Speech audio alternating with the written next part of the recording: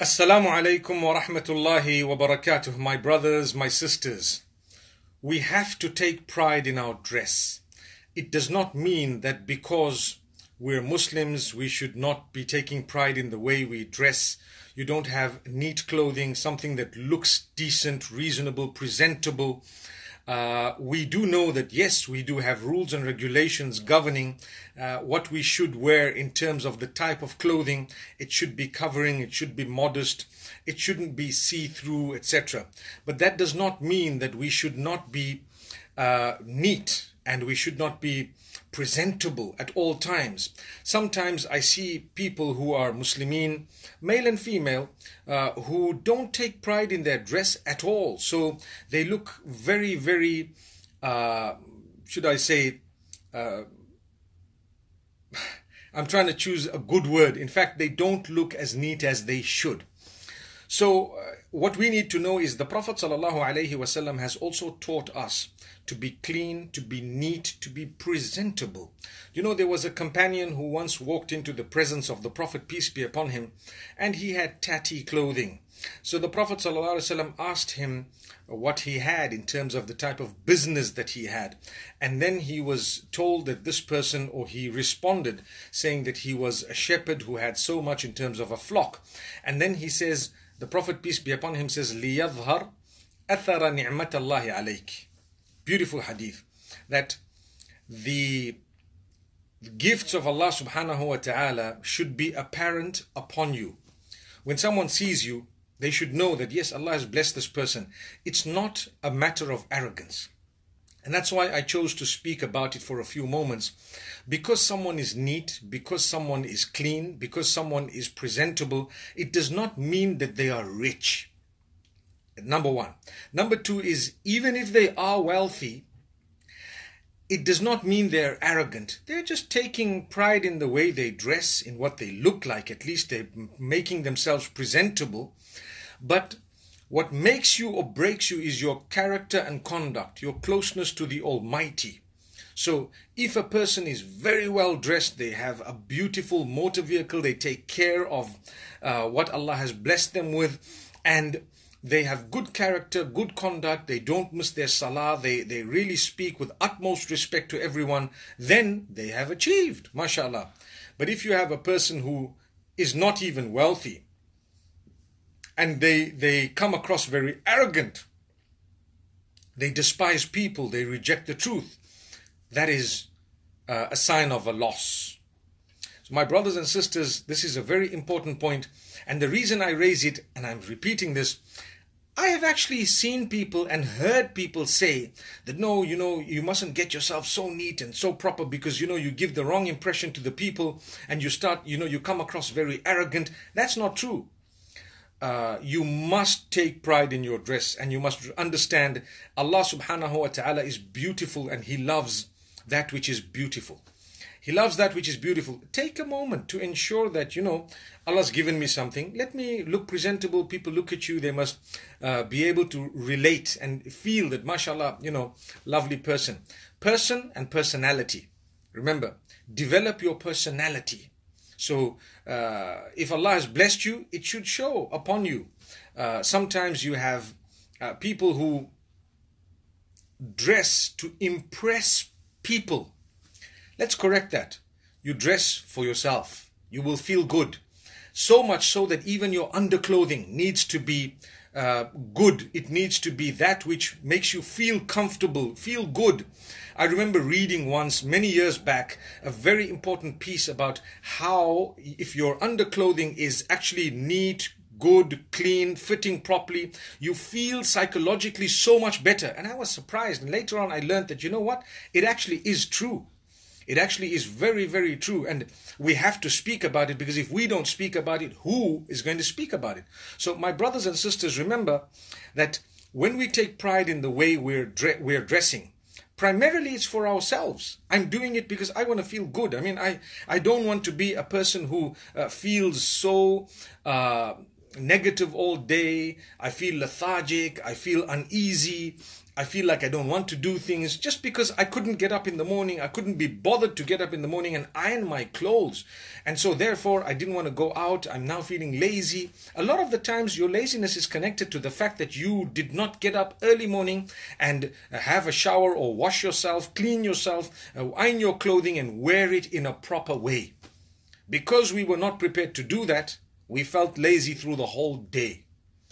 So I want to call on you to actually get up in the morning, Salatul Fajr, enjoy the prayer. After that, remember, your routine could be different. Some people have a cup of tea, a little bit of breakfast. Some people go to the gym. Some people might exercise at home. Whatever it is, some people might want to read a bit of Quran. Some people might want to spend a little bit more time, perhaps, with the dhikr of Allah subhanahu wa ta'ala, etc. But you need to know there comes a point in the morning where you have to get ready. You have to dress, you have to make sure that you feel good, even if you're not going to work and you're just going to be at home. Remember, when you look good and when you take pride in what you look like, you automatically feel good inside you. It is something extremely important. You will definitely feel good. So even the sisters back at home, your spouse is there, your kids are there. Perhaps may Allah bless us all with good spouses and children. Those who don't have, may Allah subhanahu wa ta'ala open your doors. And those who do, may they be the coolness of your eyes. Ameen. But that having been said, even if you're not going to be going out, you must take pride in what you look like. Come on, neaten yourself, comb your hair, make sure that you've taken pride in what Allah's blessed you with. I promise you, psychologically, you will feel so much better. And even coming in front of Allah subhanahu wa ta'ala in salah, you shouldn't just be in tatty clothing simply because no one's watching. You need to take pride in the dress. You can apply something good on yourself. Make sure that you're not smelling, can I say, a foul smell. You need to be having this fresh smell by the will of Allah. It will make you feel really, really good. And then you've prayed, you've freshened up, and like I said, primarily it's for yourself. Yes, if you're married, you include your spouse in it as well. And for the sake of Allah, Allah's blessed me. Why should I lie about it? Why should I hide it? Why should I pretend like Allah hasn't blessed me? I need to have something neat, clean, good.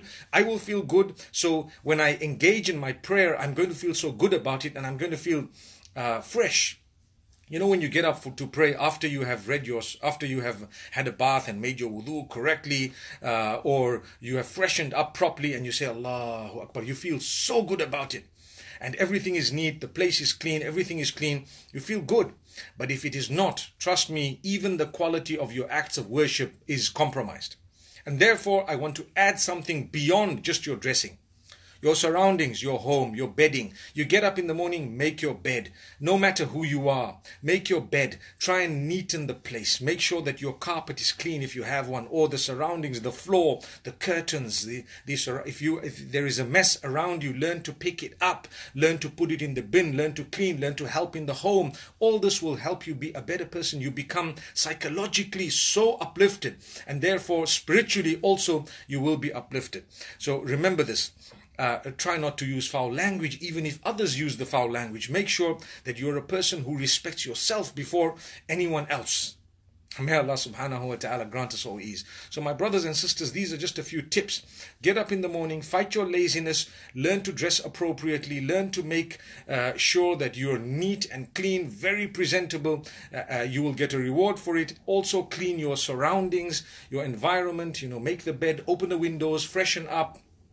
Make sure that there is fresh air. Don't leave things closed and clogged for days on ends. Don't collect all these, all the clutter. Everything actually starts collecting. Learn to give things away. Learn to be generous. Don't just collect, but learn to actually give away as you're collecting. So I might be getting something new, but while I get it, I need to look at that which is old and give it away. The same applies to clothing, appliances, that which you have in your homes, whether it's your foodstuffs, etc. You don't just collect without giving away. Learn to give away as well. These are just a few tips that I thought I'd share with you this beautiful Friday here from this lovely city of London. May Allah subhanahu wa ta'ala bless every one of us, myself included, and may we be from among those who take pride in our dress code, our surroundings, MashaAllah, tabarakallah, the house we live in, the room we live in. May we be from those who can get up in the morning with a fresh smile and be happy to breathe the fresh air outside. And we should never be from among those who are lazy. Your hair is not good. Even if you have a beard, or you're dressed in an abaya or a thobe or anything, it doesn't mean that because you dressing religiously you just need to let it go. Neaten yourself. Make sure that you're presentable, and in that way you will feel good. You will be good, your spirituality will increase, your closeness to Allah, the gift. Those who look at you, they will be encouraged, they will want to be like you, they will want to actually, they will definitely learn a lesson from what you have just done, and inshallah you will get a reward for it. May Allah subhanahu wa ta'ala reward us all. Jazakumullah khair. Assalamu alaikum wa rahmatullahi wa barakatuh.